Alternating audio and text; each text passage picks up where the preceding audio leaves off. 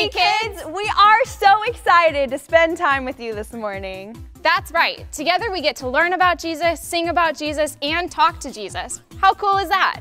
We're gonna start with singing some worship songs, so everyone stand up out of your chair and let's sing together. Sing really loud and do the motions with us.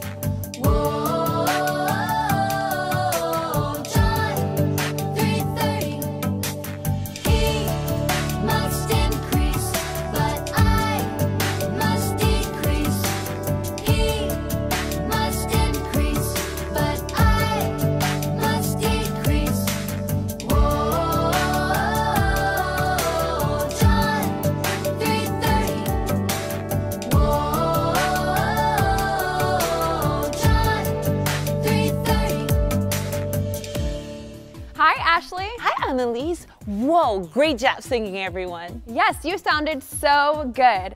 Now we're going to learn our Bible story for today. Ashley, where's our Bible story from? Well, it's from Luke chapter 2, just like last week. That's right.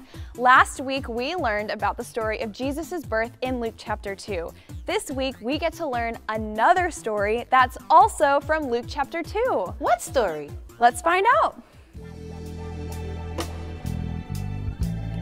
Mary and Joseph's baby, God's own son, was a few days old when Mary and Joseph named him Jesus, just like the angel had told them to do.